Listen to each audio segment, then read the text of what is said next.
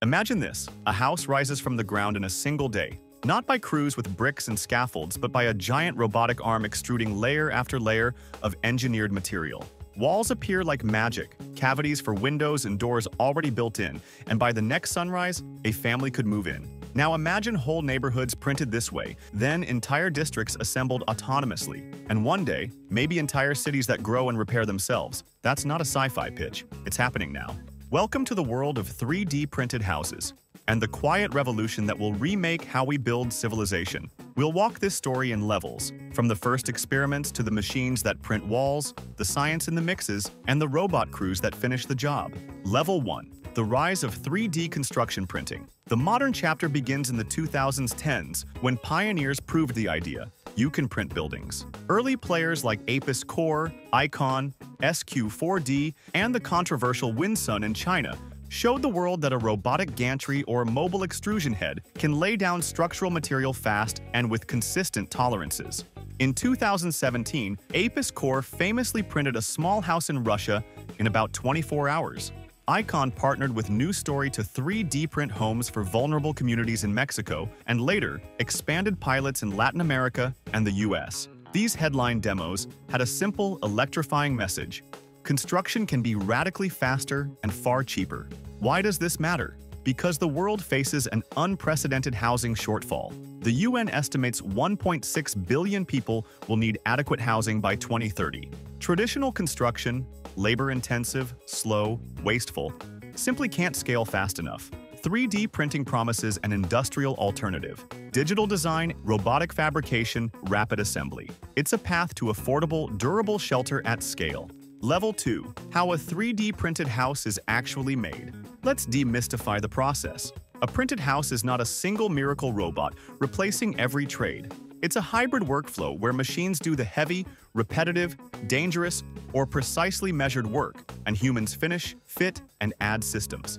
Step 1. Digital design. Architects produce a parametric CAD model that includes structural walls, channels for conduits, window/door openings, and performance-optimized geometry. Generative design can optimize material use and thermal performance. Step 2. Site setup and printer deployment. A large gantry, crane-mounted arm, or mobile printer is set up on site. Systems range from gantry frames to truck-mounted printers that can drive around the footprint. Step 3. Extrusion.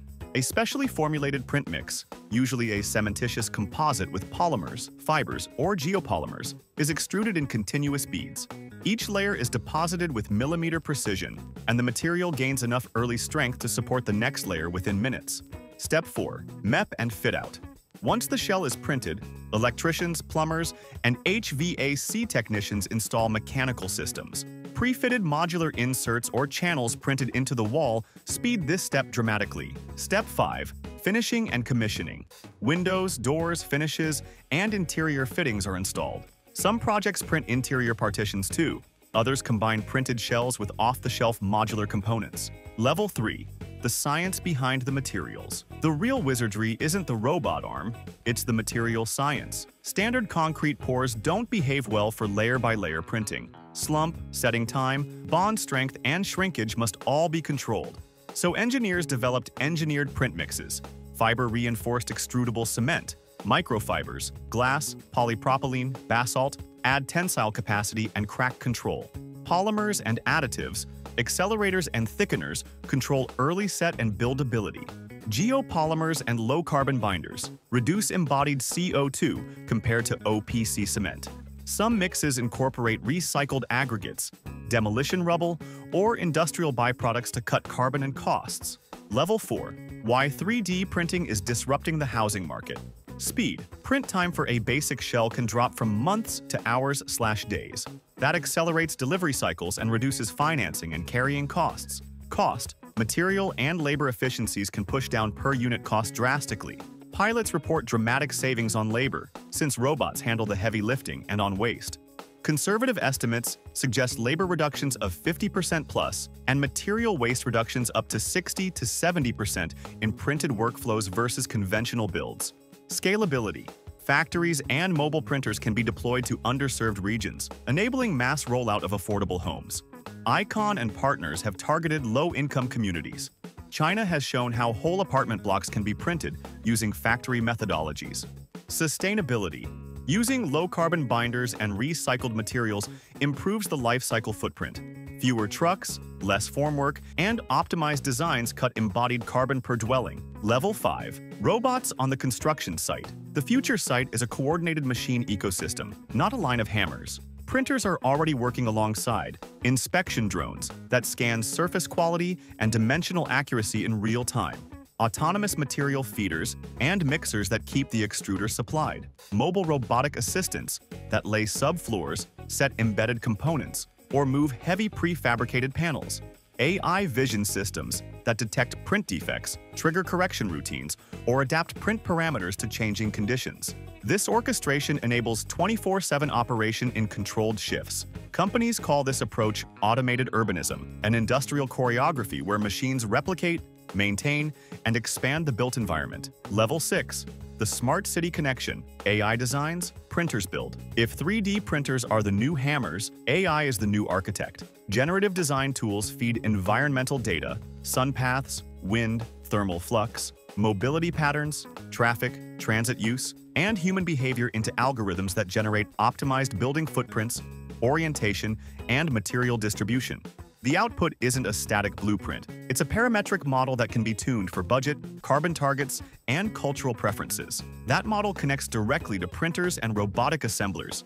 Imagine urban planners running simulations, maximize daylighting, minimize embodied carbon, and fit 200 homes within this floodplain. The AI iterates hundreds of designs in minutes and delivers a print-ready file. Printers and site robots then fabricate streets, walls, stormwater features, and public spaces exactly as the model prescribes.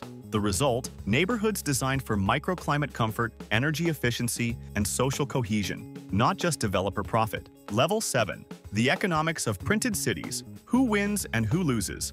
Radical speed and cost reduction rewrite economics. If a printed home can be delivered in days at a fraction of the cost, housing markets will shift. Developers can pivot from speculative inventory to mass delivery. Governments can rapidly deploy affordable housing with predictable budgets. Insurers and lenders will adapt underwriting to machine-based timelines and performance metrics instead of contractor reputations. But disruption brings winners and losers. Skilled building trades will be in demand, not for repetitive tasks, but for robotics maintenance, digital modeling, and systems integration. Training programs and vocational schools must pivot from hammer and nail curricula to robotics, CAD, and materials science. Cities that invest in workforce transition will capture economic value. Those that ignore reskilling risk social backlash. Level 8. The global race, cities, countries, and lunar labs. We're already seeing a global competition for printed infrastructure leadership. Dubai targets a large share of new building permits for 3D printing. China has printed multi-story apartment blocks and infrastructure. Mexico, India, and parts of Africa are deploying low-cost printed housing at scale. Meanwhile, research into extraterrestrial printing, NASA and ESA exploring lunar regolith printing, ties terrestrial leadership to space ambitions. Level 9. The challenges, codes, certification, and cultural acceptance. No revolution is smooth. Regulatory frameworks lag behind technology. Building codes were written for bricks, mortar, and human workflows, not for extruded composites and integrated conduits. Certification bodies need new test methods to validate printed structural performance, fire resistance, thermal behavior, and durability over decades. Insurance also needs new models. Liability becomes complex. Who is responsible if a printed wall fails? Level 10. The future. Self-replicating drones and cities that heal themselves. Now, the provocative finale. Scientists are experimenting with self-replicating construction systems.